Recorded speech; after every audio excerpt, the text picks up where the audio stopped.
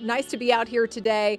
Obviously, another cloudy day. We've had some rain passing through. The rain has pretty much ended, a little bit drizzly and misty in spots, especially up here in the higher elevations. But as we look at those current conditions in West Jefferson right now, we've got a kind of cool, just balmy feeling, damp 59 degrees with a light wind. The rain pretty much moved out, drove through some of it on the way up here. You can see those showers creeping up across the state line there up into extreme southwest Virginia. That's about it. But boy, look at all the heavy rain, downpours, and severe weather they have been dealing with across sections of Mississippi and southern Alabama heading into the panhandle of Florida today. That is the same storm system that's headed our way for tomorrow. We've had some breaks of sunshine, though, outside of these higher elevations. Temperatures responding to the brightening skies up into the mid and upper 70s. We still have some low 70s there in Concord, Salisbury, but 75 in the Queen City.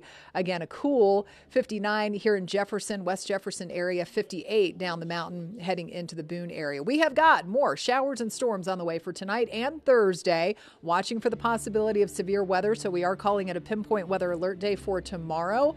Whipping wind, too, another big part of the weather story, especially tomorrow. But everything just kind of clears out and setting the stage for a warmer and sunny weekend ahead. So tomorrow, that storm system, at least the trailing fronts kind of slicing right through the area. That big area of low pressure stays up to our north, so we'll likely see more instability and more widespread storminess up that way heading into sections of the Ohio Valley. But again, stormy in spots for tomorrow. The wind picking up. We already do have a wind advisory in effect so far for Lancaster and Chesterfield County into tomorrow, but I expect that to be expanded area-wide, so stay tuned on that. Either way, it's going to be a windy day tomorrow. Wind gusts upwards of 30 to 40 miles per hour. And it's going to stay pretty gusty for you all in the mountains and up here in the Jefferson area right on into Friday. So we check those scattered showers still trickling in for tonight. Possibility of some stronger storms even tomorrow morning.